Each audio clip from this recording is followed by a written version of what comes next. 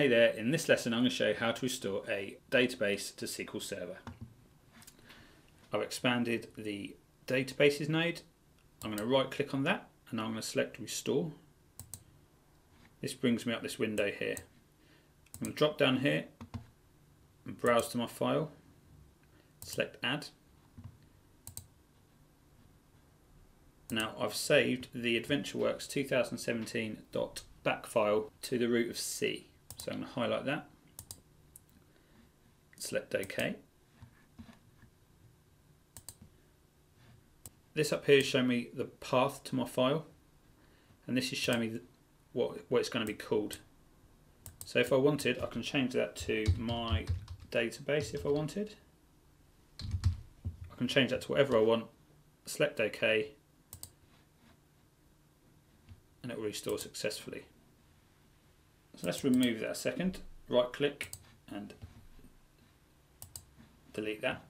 And let's restore that again, but with the correct name this time. Browse to my root on a C drive, grab AdventureWorks 2017. I'm going to keep the same name this time. Select OK. And here I've restored AdventureWorks 2017.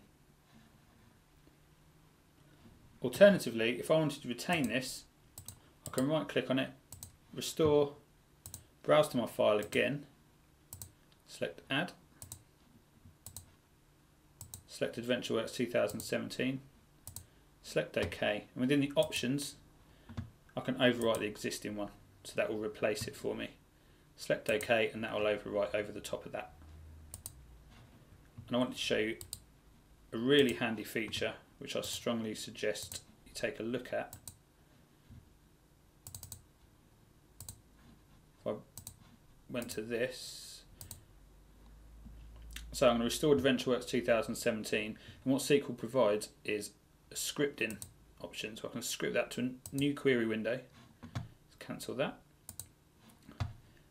And what this does is this shows you the code that's needed to restore.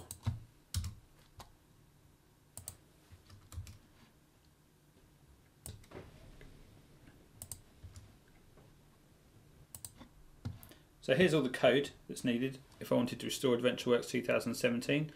I'll show you that works because I could remove AdventureWorks, close any existing connections.